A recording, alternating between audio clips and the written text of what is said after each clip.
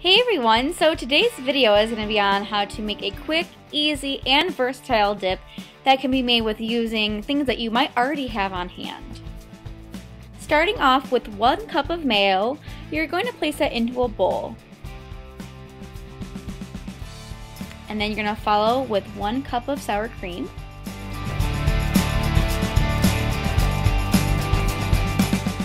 Next we're adding dried dill weed to our mayo and sour cream mixture. And here I'm using 1 tablespoon. Then we're following with a half of a tablespoon of garlic salt. And that goes in and you're just going to stir it to combine all the ingredients together. That's really how simple it is to make. I like to eat this dip with just about anything that you can pair with dip, but some of my favorites I've shown here, so pretzel crisps, pita bread, and tortilla chips. There's really endless options with this dip. Thanks for watching everyone, and enjoy!